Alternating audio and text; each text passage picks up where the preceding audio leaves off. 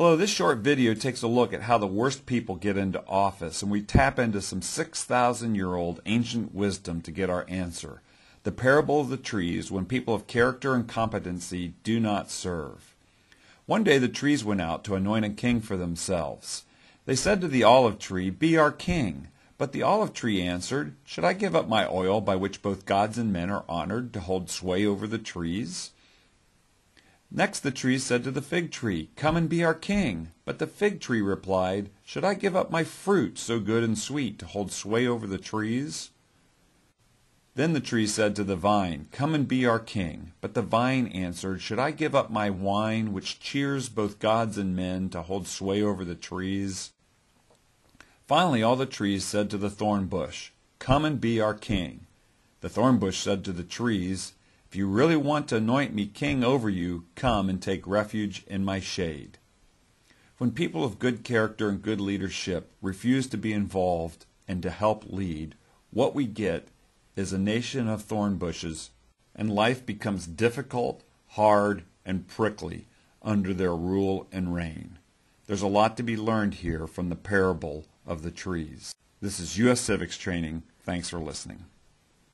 Hello, this short video is titled Real Character, a Challenging Poem. Well, Josiah Gilbert Holland lived in the 1800s. He grew up poor, worked in a factory, and became a writer and poet. Although his works are rarely read today, during the late 19th century they were enormously popular, and more than 500,000 volumes of his writings were sold. I give you the poem, Give Us Men. Give us men, men from every rank, fresh and free and frank, men of thought and reading, men of light and leading, men of loyal breeding, the nation's welfare speeding, men of faith and not of fiction, men of lofty aim and action. Give us men, I say again, give us men.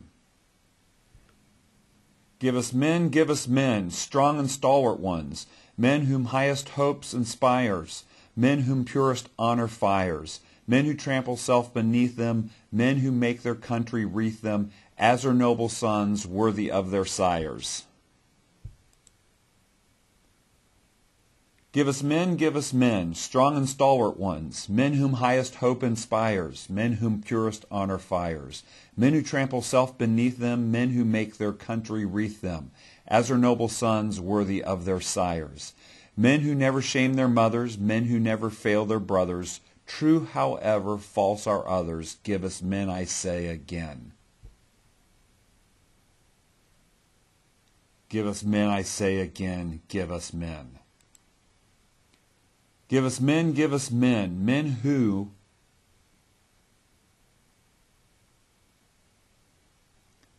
Give us men, men who when the tempest gathers grasp the standard of their fathers in the thickest fight. Men who strike for home and altar, let the coward cringe and falter, God defend the right. True as truth, the lorn and lonely, tender as the brave are only, men who tread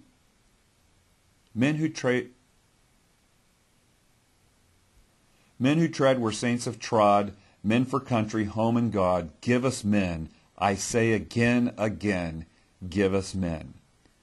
Well, Josiah Gilbert Holland challenges us to not only give us men, but give us women that meet these standards for leadership in our country. This is U.S. Civics Training. Thanks for listening.